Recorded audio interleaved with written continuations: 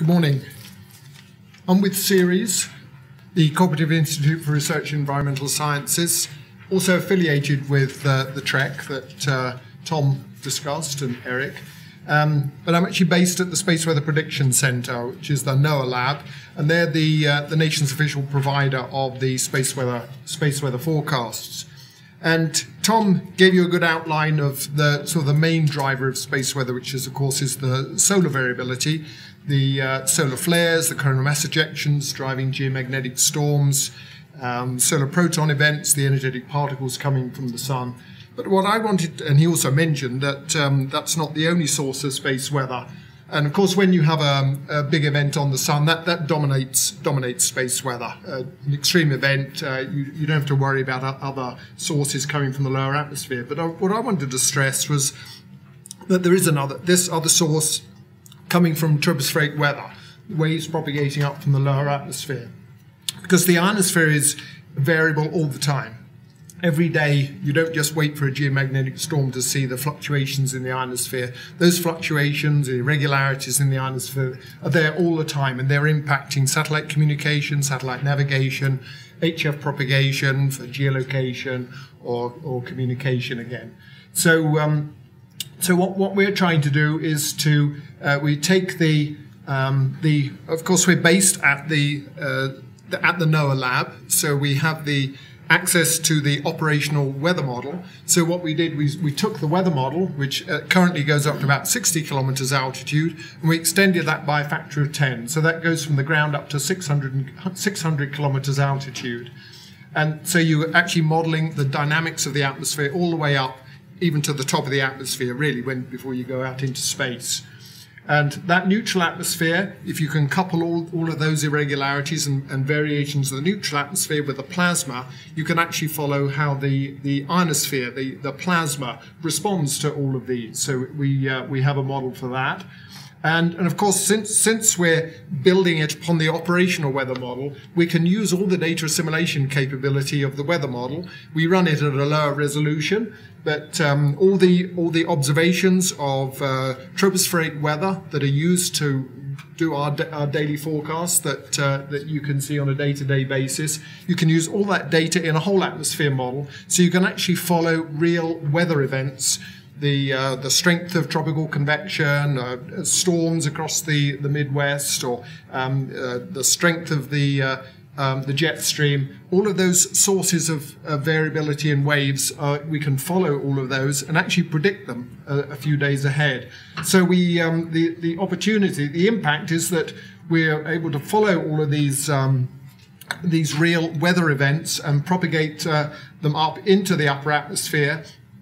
And of course, we can also, the weather model is improving all the time, and so we can build upon those gradual improvements of the lower atmospheric physics, and they're changing to a new dynamical core, which is a non-hydrostatic, much lower diffusion, much lower damping model, so we capture a lot more of the structure and the variability with this FV3 dynamical core. And of course, we can also use it for neutral density prediction that Eric was talking about. So I'm just going to show you a couple of examples of. Let me go on. Is that going to start? Yeah, this I hope will be an animation if it starts. Let's start. Sometimes if you just click it too many times. There we go.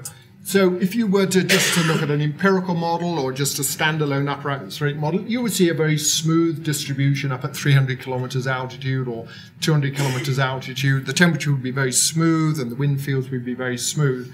But this is what you really see. This is what you get at 200 kilometers altitude if you add all of those wave sources. So all of those tropical convection sources are sending out gravity waves, the adjustments in the polar jet. There's all these sources of waves. So you don't just see this nice smooth pattern. You see all of this variability. And even when we run this model at 180 kilometer resolution, which is pretty coarse compared with the weather model, which is running at about 10 or 15 kilometers kilometer resolution, you're capturing a lot of the spectrum of waves that are propagating through the atmosphere. Eventually, of course, it cuts off because you can't resolve a smaller scale structure with this sort of resolution. And if you look at the real ionosphere that is being driven by all of these waves, then this spectrum fills in here. And so we can't fill in the complete spectrum yet, but it'd be nice to be able to run the whole atmosphere model at the same resolution as the weather model at about 10 or 15 kilometers altitude. Then you would start to fill in this whole spectrum.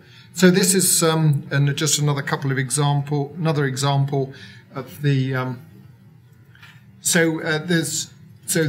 You can imagine that the longitude, the land masses dictate a longitude structure in a lot of these wave sources, and that imprints a longitude structure on the ionosphere just on the large scale. So the example that I was going to show was just you see a large scale structure, but if you have, say, an isolated tropical convection, a large tropical convection, that's propagating up waves, and you see that wave signature all the way up through the atmosphere. And those waves cause undulations on the ionosphere, and you can see those in the GPS maps. And it turns out that wave structure is also generating ionospheric irregularities and instability at low latitudes, and the day-to-day variability of those irregularities are dependent on those wave sources coming up from below. So and that's just that example. So yeah, that's just an example of what all these irregularities look like when you're driven by these waves that are propagating up from the lower atmosphere. And these are the concentric circles that you get from an isolated source, and it propagates up and generates a convection. The concentric circles of undulations in the ionosphere, which you can actually see in GPS maps. So that's my story, and so the space weather comes from the lower atmosphere and from the solar variability. Thank you.